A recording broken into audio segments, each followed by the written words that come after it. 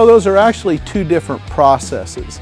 AC is alternating current. That means the current switches back and forth 60 times a second.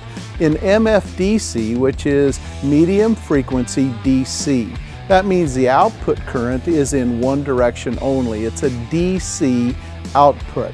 And it makes a difference in the weld process. AC, the 60 times a second where it's going back and forth, alternating in the current, or the MFDC where it's just in one direction. Both of them have their advantages, disadvantages, and it really does take a more in-depth look at really what you need for the application that you're doing.